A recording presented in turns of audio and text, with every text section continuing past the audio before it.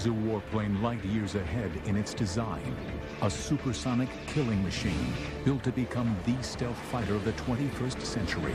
Packing a deadly array of state-of-the-art missile systems, it excels at both close-in dogfighting and precision strike ground attacks. Invisible to enemy radar, it can intercept and strike any target without warning. America's newest superweapon, the F/A-22 Raptor, next on Modern Marvels.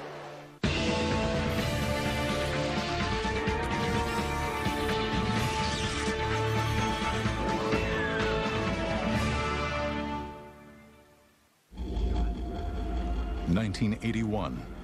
In his first press conference as President of the United States, Ronald Wilson Reagan offered a deal to the Soviet leader Leonid Brezhnev.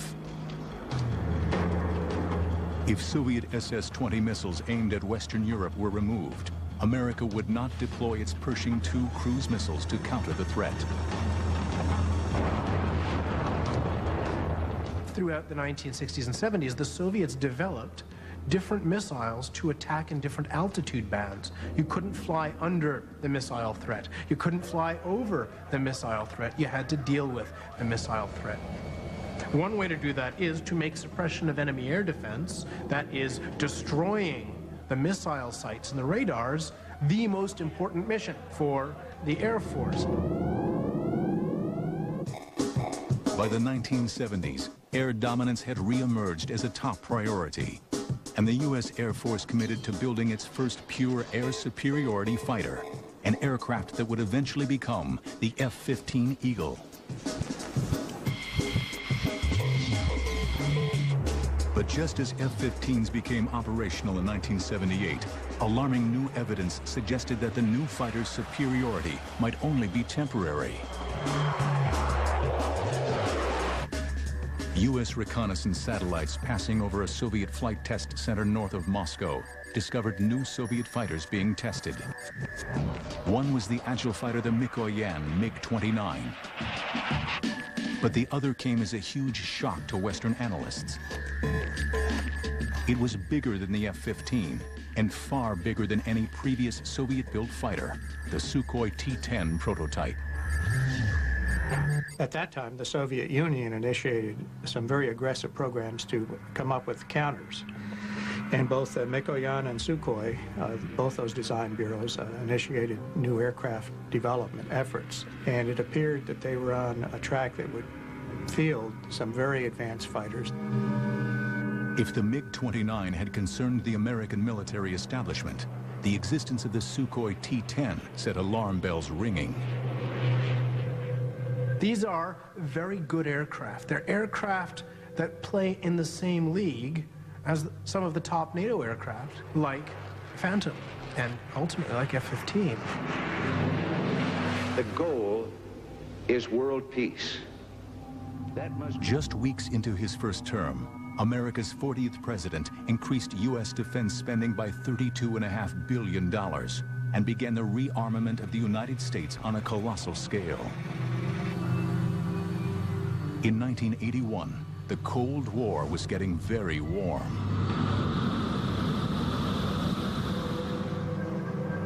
As Reagan and Brezhnev squared off, the U.S. Air Force concluded that it urgently needed a replacement for its F-15, an advanced tactical fighter, or ATF, that would have no equal. As American planners start to develop the concept of air-land battle to fight World War III, the U.S. Air Force starts to think about the kind of equipment it wants to have when it comes time to fight the war. At that time, in the secretive black world of advanced military aviation development, one technology had emerged at the forefront: stealth. During that period, the late 1970s, of course, in what we call the black world, in the world of secret programs, there was a great effort going on to come up with counters to these new Soviet weapon systems that could enable us to knock out their SAM system. And that, of course, led to the development of the F-117. Analysis of air-to-air combat in Vietnam, called the Red Baron Study, had kick-started the race for stealth. An operational analysis study showed that in Vietnam, that most aircraft were killed by other aircraft that they hadn't seen. So from this, you get the idea that if the aircraft isn't seen, it has a tremendous advantage. Air combat data from World War II and Korea reinforced this need for invisibility. So from this, in a process of operational analysis, the U.S. Air Force learns that what you really need to do is be invisible to the enemy. And that means that an aircraft is designed to be as near as possible invisible to an enemy fighter aircraft. Its geometry is designed to give it a very low profile, that is to make it very invisible to an oncoming fighter aircraft using high-frequency fighter aircraft radar. The principle of stealth technology is to literally make an airplane invisible to the enemy. An aircraft's shape must reflect incoming radio waves away from the enemy radar rather than towards it. To further obscure the warplane's visibility, an aircraft is then covered in materials that absorb radar signals. In turn, this reduces its visibility on a radar screen. Leading the way in stealth technology was Lockheed Martin's Skunk Works. In the late 1970s, stealth wasn't widely known outside of a few companies. The ability to integrate stealth technology, shaping for stealth, and the materials was really only well known in two companies. It was Lockheed and Northrop. In 1977, amid unprecedented security, Lockheed flew a prototype of the world's first stealth fighter. And by the 1980s, during Operation Just Cause, its F-117 helped to destroy General Noriega's regime in Panama.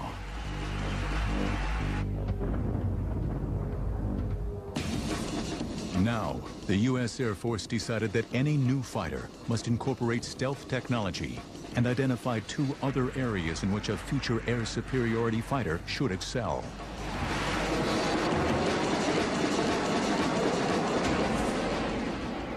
Well, at that stage of the game, it was clear that the Air Force wanted a stealthy fighter.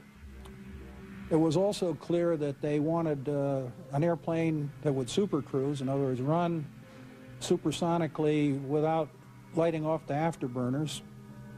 And they didn't want to sacrifice any of the classic fighter maneuverability. So they wanted a fighter that, besides all the new technology, would maneuver as well or better than the F-15. In October 1982, representatives from aircraft manufacturers met with the U.S. Air Force and began to identify the specific must-haves for the new fighter. It must be a supersonic cruise aircraft with a combat radius of 700 to 900 miles, with reduced observables if possible. The aircraft would have to be able to operate on a 2,000-foot runway and must be easier to maintain than an F-15. The challenge was issued. Now it was up to the finest aviation manufacturers in the world to respond. The Advanced Tactical Fighter program was about to begin, and the Raptor, America's fifth-generation fighter, was about to be hatched.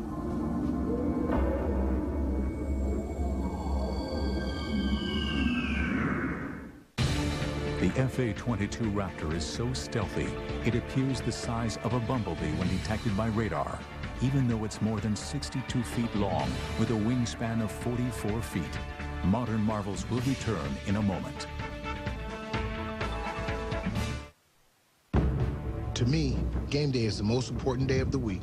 It doesn't matter if it's the big game or tossing the ball around in my neighborhood. I believe that my performance is a reflection of how I take care of myself and how I want to live well. GNC Mega Man Sport Multivitamin helps me do just that. It's balanced nutrition in a proprietary sports blend, enhanced with antioxidants, prostate, and heart support, plus key amino acids, the building blocks for healthy muscles. Game day starts with my Mega Man Sport Multivitamin from GNC. Live well. Okay, on the three-course menu, I'll have the green bean fries, the ribs, and the Oreo cake. Oh, no, wait, the bruschetta chicken parmesan, mahi-mahi. Maybe I should do the turkey burger.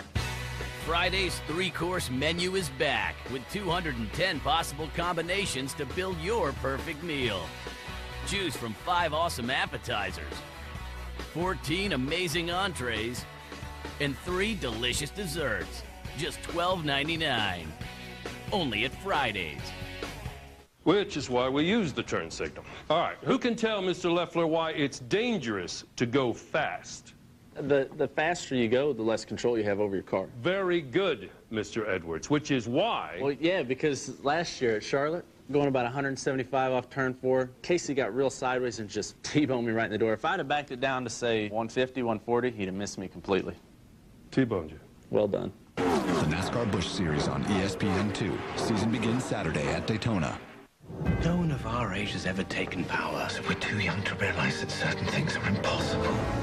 I'm going to take on the slave trade. Do it. Throw their filthy ships out of the water.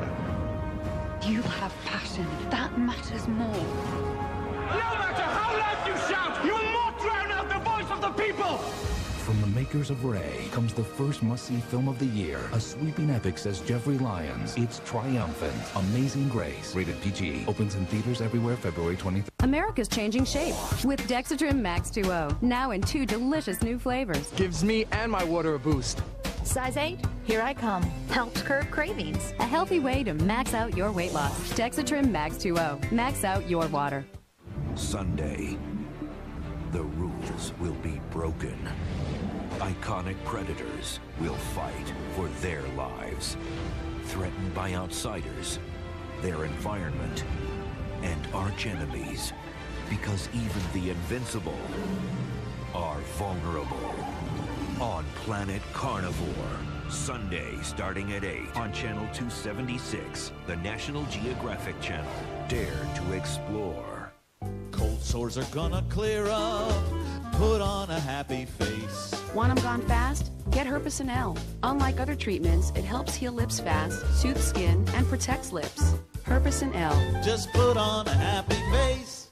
Forensic science meets history to turn myth back into man. We want people to discover the real George Washington. We are using laser technology. A groundbreaking 2-year investigation ends the search for George Washington on Save Our History. Saturday night at 10 on the History Channel. Brought to you by Lowe's. Let's build something together. They were never trained for this. You don't get scared. You get scared afterwards. Their hardware wasn't built to take this kind of firepower. We could rough them up a little bit. It's going to take everything they've got. And that's when we knew that this is it. This is a fight to the finish. Death of the Japanese Navy on Dogfights. Next on the History Channel. We now return to Modern Marvels.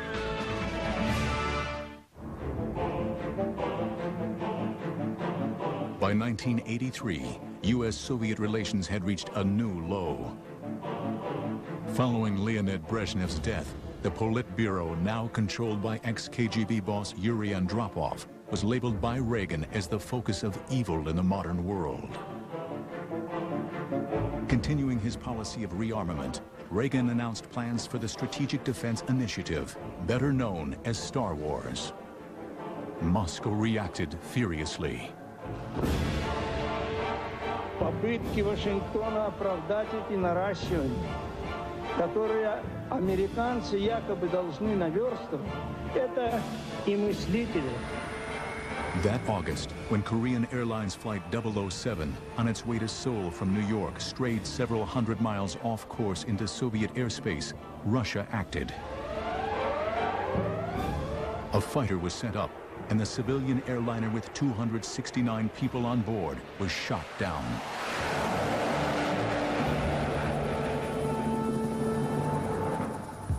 The shooting down of KAL-007 sent shockwaves around the world, straining international relations almost to a breaking point. What can we think of a regime that so broadly trumpets its vision of peace and global disarmament, and yet so callously and quickly commits a terrorist act to sacrifice the lives of innocent human beings?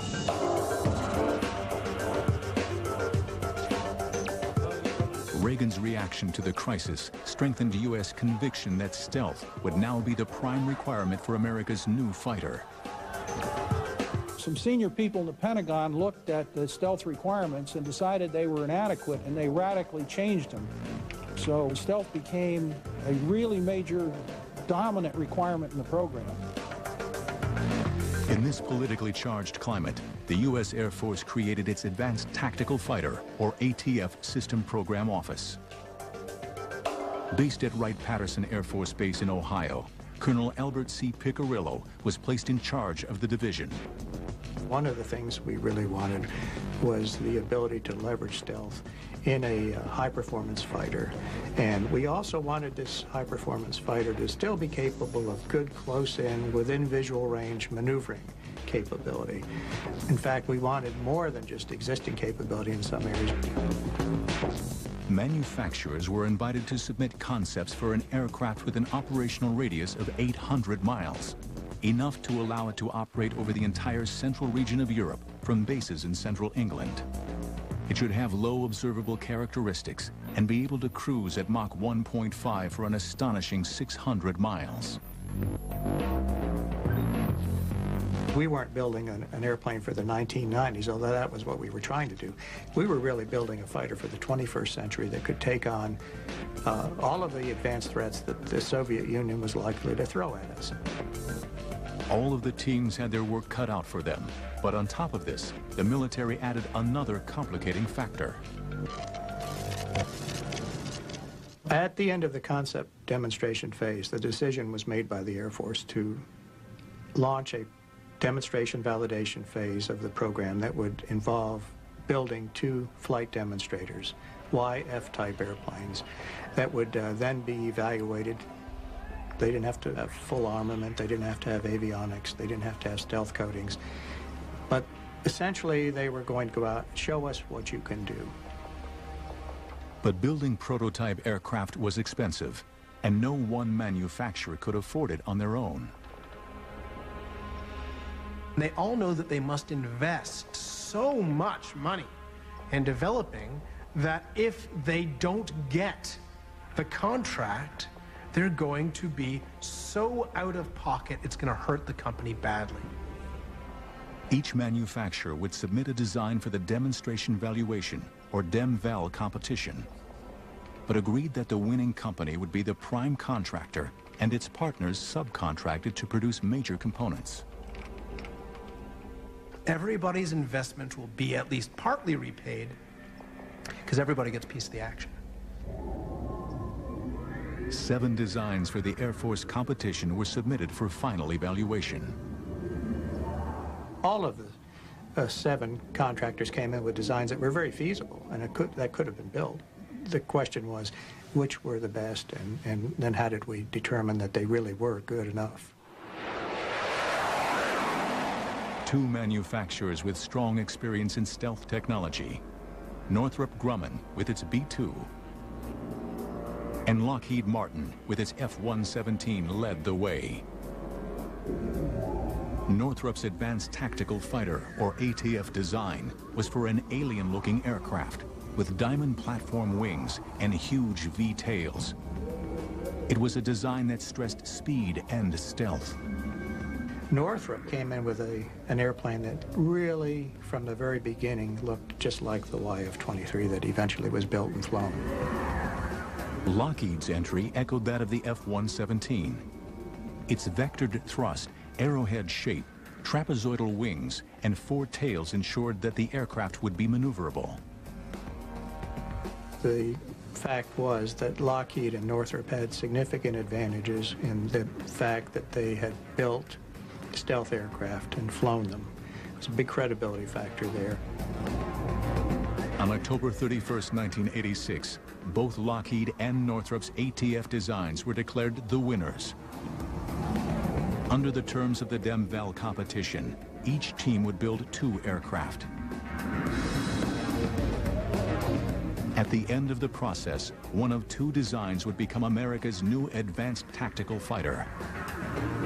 Costing billions of dollars, the new fighter would make a technological leap into the 21st century. The FA-22's radar system gives the aircraft a first look, first shot, first kill capability.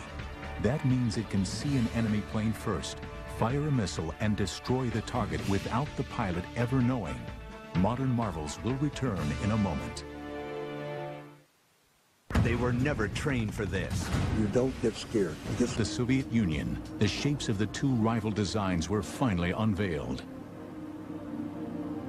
And now, ladies and gentlemen, I proudly present to you the YF-22A, prototype for U.S. air superiority in the 21st century.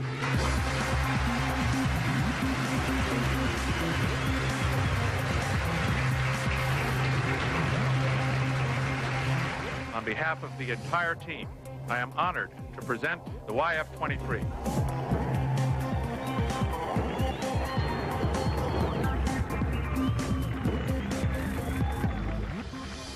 Northrop's version, called the YF-23, closely resembled its original design.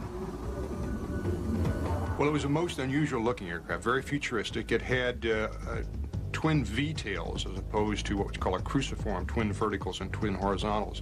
It had a large trapezoidal wing, and it had a very slender shape when looked at from the edge-on view. In contrast, Lockheed's design, called the YF-22, seemed surprisingly conventional, with 4 tail surfaces, vectored thrust, a broad, solid body, and a conventional wing.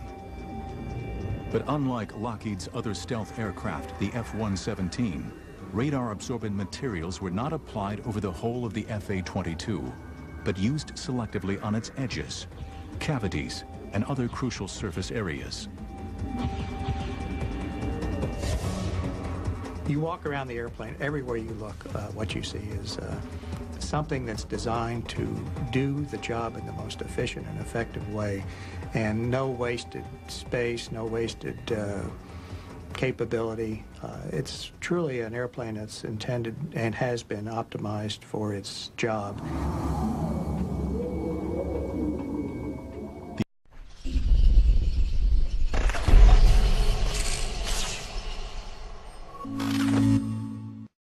The F-22 carries its weapons internally. 4 weapons bays are hidden in the central mid-body section. 6 missiles can be carried in the ventral bays, which are covered with bifold doors.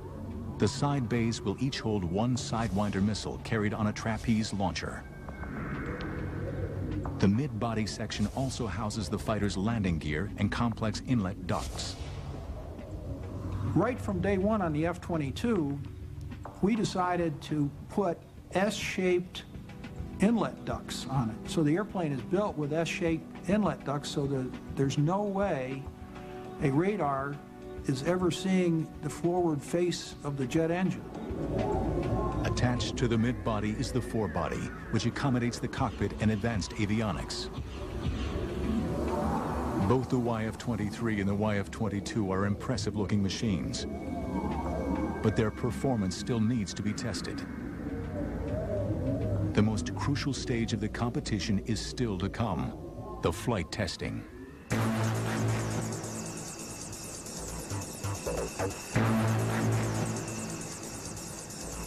Northrop was first in the air. In August 1990, the YF-23, flown by Paul Metz, went airborne.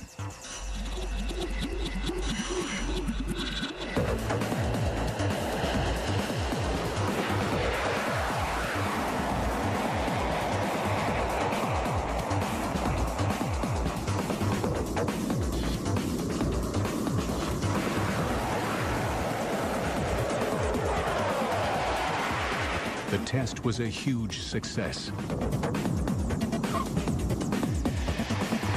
But Lockheed was quick to respond, and on September the 29th, at Edwards Air Force Base in California, Chief Test Pilot Dave Ferguson prepared the Raptor for its maiden flight.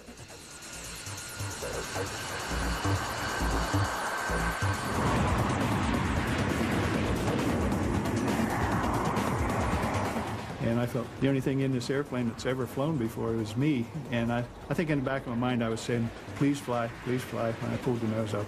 And it just lifted off.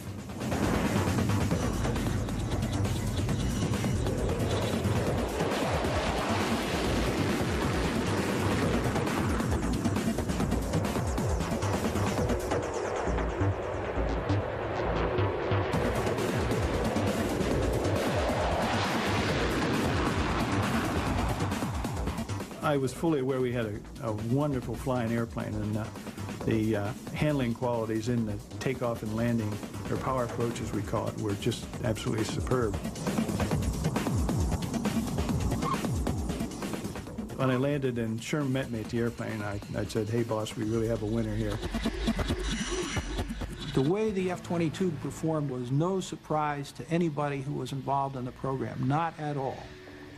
I mean, my money has been on the F-22 from early 1985, and it'll be there till I'm gone. Over the next 3 months, the Raptor underwent a whole series of tests. The Air Force required both teams to give them performance projections, and then they were going to actually compare that with what the airplanes actually did in flight, subsonic, supersonic, at different altitudes, and so forth.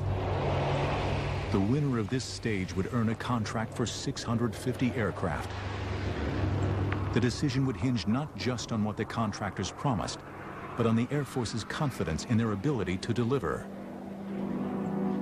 We expected to get a lot of flying done in the 90 days. We actually got 72 flights out of 2 airplanes in 90 days. And that is about as good as you can do. During flight testing, the Raptor had beaten Northrop's YF-23 in a number of crucial performance areas. We focused on the supersonic testing, including supercruising, and we did something that Northrop didn't do, and that is we did launch a couple of missiles. We launched a Sidewinder out of the internal side bay on our prototype airplanes, and we launched an AMRAAM long-range air-to-air missile out of the internal weapon bays. The YF-22 had clearly shown that in every category, it was far superior to any existing fighter. The Air Force was very impressed by what Lockheed had done. Their flight test program was very aggressive. They flew hard and fast. They flew many more hours and sorties than Northrop did. And all of that gave the Air Force confidence that they knew what they were doing, high confidence, and they could build a superior airplane.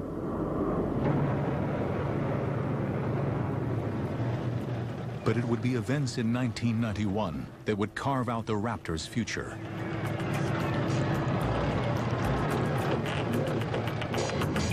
"22 minutes after midnight on January 17, 1991, Lockheed's stealth F-117 spearheaded U.S. strikes against Saddam Hussein's regime.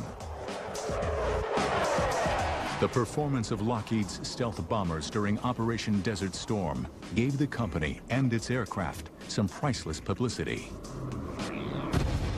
I think clearly Lockheed was benefited in 1991 by the Gulf War, where the F-117 was a star performer. And there were skeptics of stealth, even as late as that. That had to be beneficial to the program. But another aircraft also emerged from the Gulf War with a glowing reputation.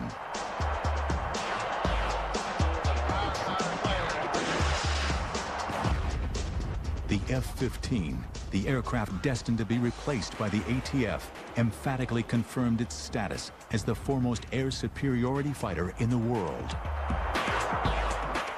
Now, it appeared that the need for an advanced stealthy fighter, the F-22, might be totally unfounded. See, it's not like the F-15 wasn't any good. It's a good aircraft. It's still a good aircraft. It will be a good aircraft for years to come. You could even just tool up the factory and keep building new F-15s. Why not? Hey, I'm going to bring him up now. But not everyone agrees. The big weakness in their argument is they are making a statement about world conditions today and what the threats are today. The real issue is what capability you want for 2025 or 2030. The people who say you don't need this, they think the world is not going to change in the next 20 years. And that is a hell of an assertion. By April 1991, bogged down by the F-15 debate, the U.S. Air Force prepared to announce the winner of the Advanced Tactical Fighter contract. But would the Raptor emerge from the controversy unscathed?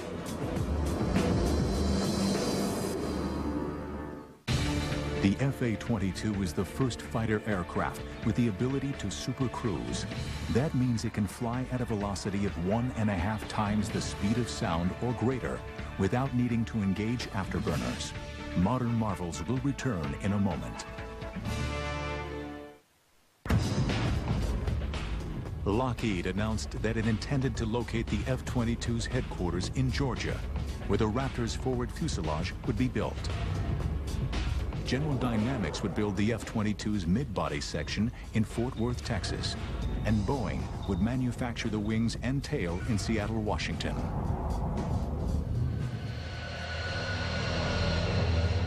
But just 8 months after the contract was awarded, the program hit its first major snag. We lost one of the YF-22s.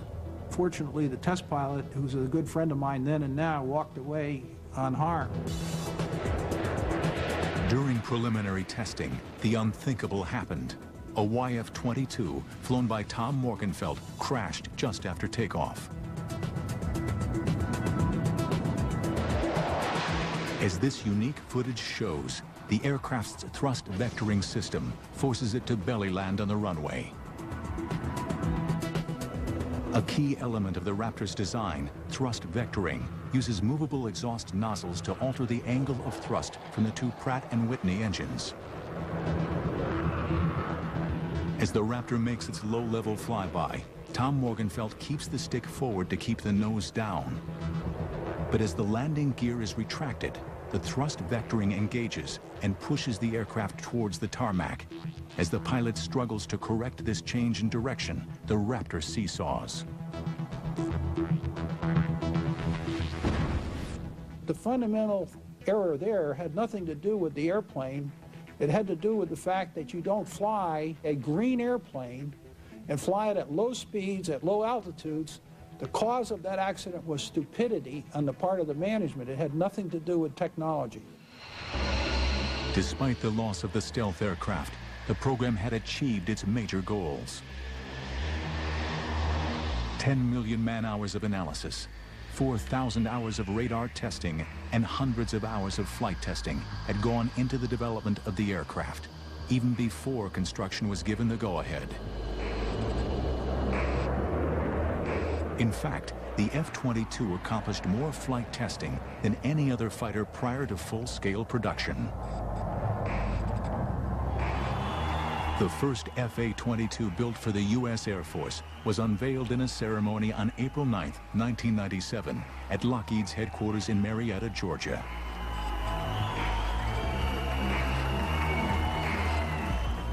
Now Air Force pilots would get the opportunity to check out the new aircraft for themselves.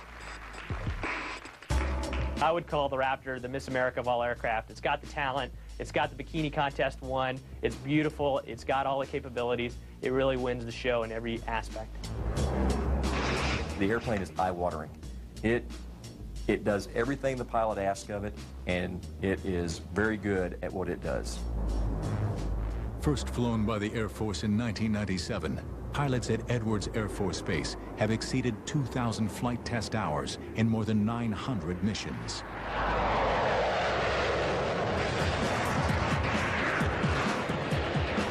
The first time I went out, one F-A-22, me, against 4 F-16s. And they told me what they were going to do. They were going to do everything possible to defeat my systems. And I watched exactly what they did the entire time and shot them off.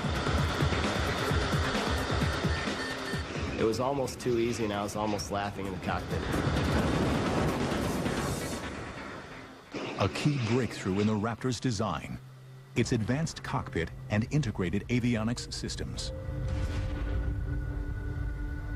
But I think really where the Raptor gets its amazing capability is the fusion of all of the different sensors on the aircraft. You have a tactical scope that combines the information of all the other sensors on the aircraft into one display for the pilot. So as a pilot, you don't have to sort through the radar or another sensor to see what's going on around you.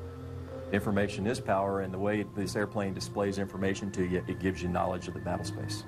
It's all about seeing what's out there in front of you and being able to make decisions about what to engage, when to engage, and how to engage it. I'd say integrated avionics does two things for me. Number one, it makes me a lot safer. It gives me less chance to crash my jet. It also makes every pilot who flies this aircraft more deadly. Instead of having to do 6 or 8 steps to achieve a kill, you really only have to do one.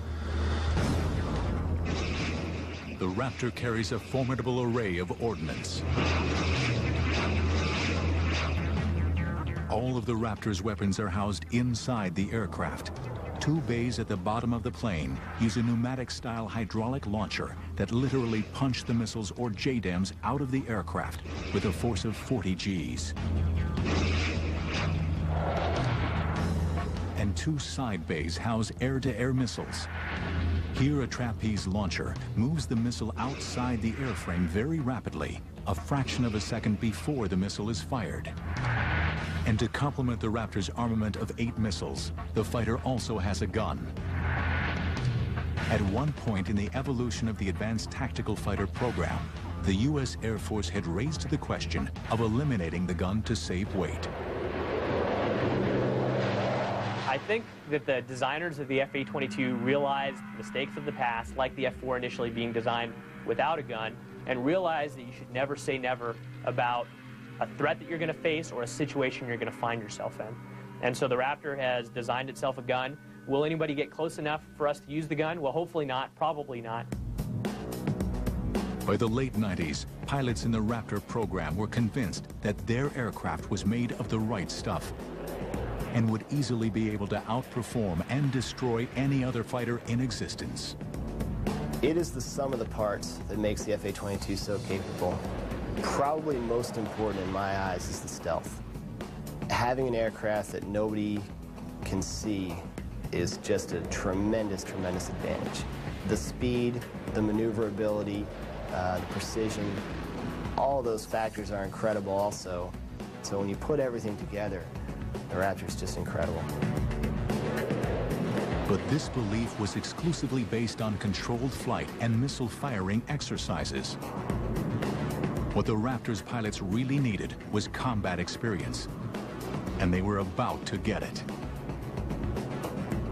America's untested 5th-generation stealth fighter was about to go head-to-head with a combat-seasoned air superiority fighter, the F-15 Eagle. The Pentagon recently estimated that the total development and production cost of its current plan for 279 Raptors would come to nearly $72 billion. Modern Marvels will return in a moment. Final 2, Modern Marvels.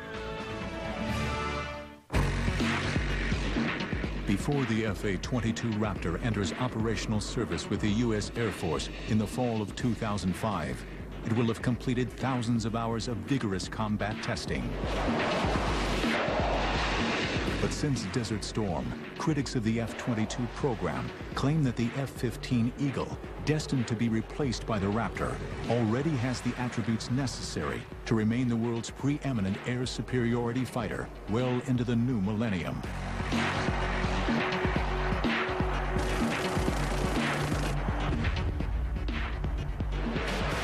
It is a view dismissed by the U.S. Air Force. If you look at the F-15 and the F-18 and compare it with existing fighters that are sold around the world today, you'll find that today we're almost at parity. If we ever run up against an enemy that has the ability in terms of the air crew to use those enemy fighters, we will have a tough time with the current generation.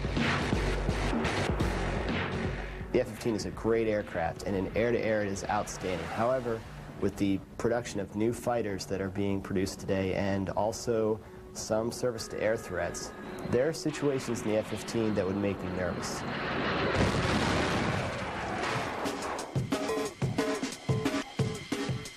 In March 2003, supporters of the F-15 got the opportunity to see whether or not the Eagle was still the best fighter in the sky.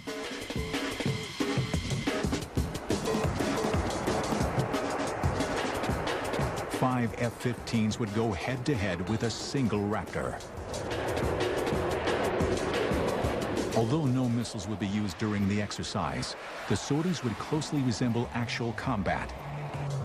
No mercy would be given by either side. This was a kill or be killed exercise. There was 5 adversaries and me, and my biggest concern was running out of weapons too soon. All 5 F-15s were flown by experienced F-22 pilots.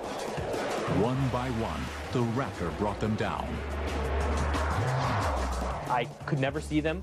I never knew that they were there, and I died. You got someone locked? Roll up. I could hear him on the radio calling his simulated missile shots, Fox 2, and knowing that this was getting really unnerving, because I could also tell his range was closing rapidly on me. There, 17,000, splash, splash. I don't think anybody ever saw me the entire time that while we were out in the airspace. Bandit, Fox. Could not find him, no matter what I did, and the next time was when he flew directly over the top of my airplane. I saw him visually.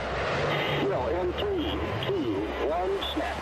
I know firsthand from flying the Raptor against other aircraft and flying other aircraft against the Raptor that it's like clubbing baby seals. It's so easy. The first indication you have that an F-A-22 is out in your area of responsibility is when you are in your parachute heading down towards Earth and your jet is falling a little bit faster than you are. In combat testing with F-15s, the F-A-22 Raptor had emphatically proven its doubters wrong. There have been times when the Raptor has gone up 2 versus 8 against F-15s, and it ends up being boring for the adversaries because no matter what they do, they die.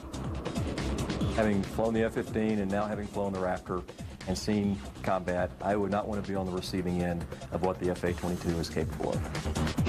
We will take on anything, any combination of the latest aircraft that we can throw at ourselves, and we usually win.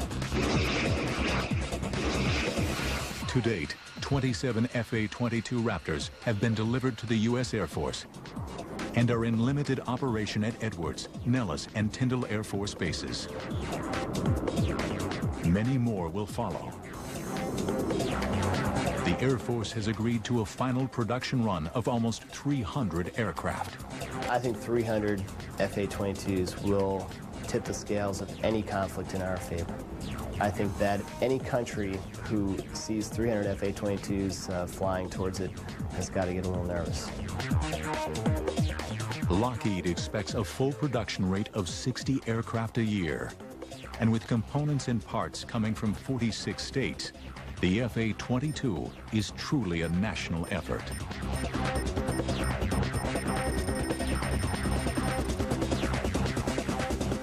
Costing a massive $93 million each, the Raptor is certainly the world's most expensive fighter aircraft. But for many, it is money well spent. Yeah, this is something special. This was not like an F-15 on steroids or an F-16 on steroids. This was the real thing with a leap of technology that's orders of magnitude better than what we have now.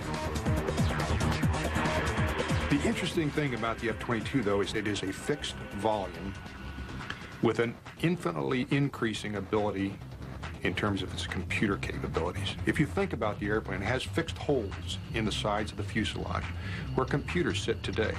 In the future, there will be more computer capacity that requires less power going in that same physical hole. So the F-A-22, over the course of its life, will only become a more and more flexible and more potent machine as computer capacity increases.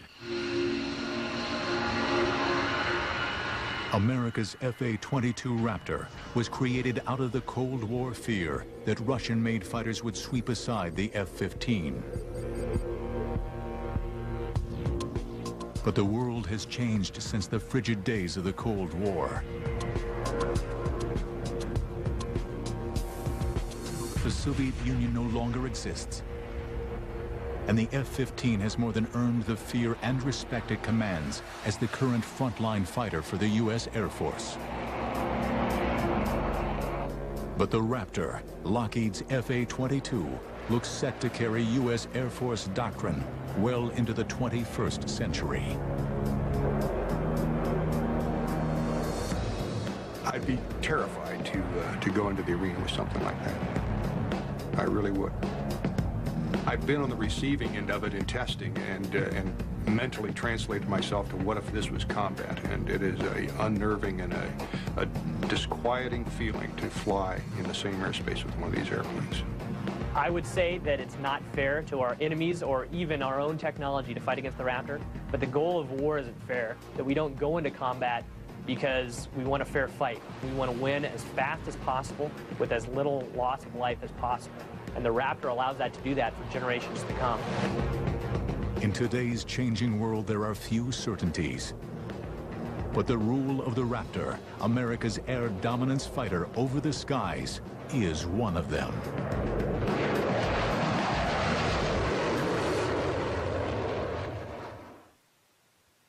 It's lopsided battles in naval history. On one side, the Yamato, the world's biggest battleship. On the other side, America's Taffy 3. Not the world's biggest battleship. But don't place your bets yet, because the outcome is quite unexpected. Death of the Japanese Navy on dogfights. Next, on the History Channel.